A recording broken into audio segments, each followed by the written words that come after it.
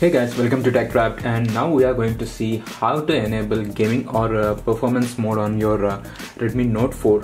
In order to do that, first we need to download few files and enable few settings on the Redmi Note 4.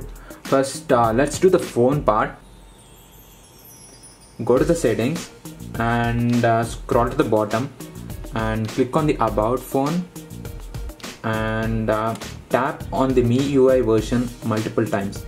So now you'll be seeing that you are a developer now option. As I've already enabled the developer options, I am getting this screen as no need, you are already a developer. Now go back and scroll upwards and click on additional settings from system and device. So here scroll to the bottom and click on developer options. So now we have to enable few settings from here, and the first thing would be USB debugging from debugging. And yeah, click OK.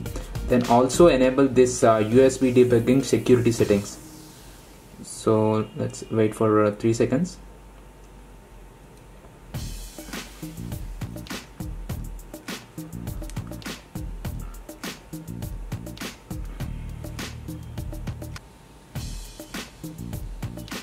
So we are done. Now connect the phone to your PC using the USB cable you got with your Redmi Note 4. Connect the phone to the USB cable and the USB cable to the PC. Now go back to the PC. Now navigate to ADB and fastboot folder and hold shift and right click your mouse or your laptop's touchpad, and now select open command window here.